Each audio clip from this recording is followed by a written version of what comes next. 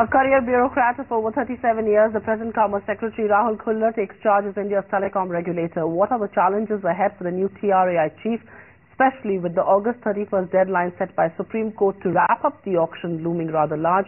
Gauri Dwivedi gets us up to date with the new regulator and the task that he has to deliver. Rahul Khullar, a 1975 batch IAS officer, has faced many challenges in his 37-year career as a bureaucrat, but none bigger than the task of regulating the telecom sector, whose future is under cloud. Khullar, known for being upright and blunt, has steered weak exports, negotiated tough bilateral ties with many countries, openly taken on the US for protectionist stance, and spearheaded several rounds of Doha negotiations. But the new boss of TRAI has his task firmly cut out. A fractious industry up in arms over a 13-fold increase in spectrum costs, rock-bottom tariffs that are threatening to rise dramatically.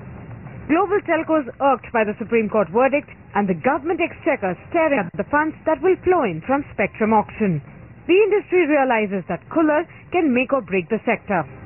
We'd like to welcome Dr. Khullar, and we hope that Dr. Khullar will lead the industry forward. We are hoping that Dr. Khullar, given the time that he needs to get up to speed on the various issues, will take the bull by the horns, as they say. It's not without a reason that the big three of Indian telecom met Khullar weeks before his appointment as the TRAI chairman. Khullar's predecessor J.S. Sarma dealt a final blow to the GSM camp even on his last day in office, rejecting the industry's plea both on prices and reallocation of spectrum, even though the reserve price for CDMA spectrum has been reduced considerably. The controversial recommendations will now be considered by the Department of Telecom and the ECOM next week. The big question, will Khullar contradict his predecessor's pricing proposals? The industry for sure hopes he does. Sakshi Batra and Gauri Dwivedi, ET Now, New Delhi.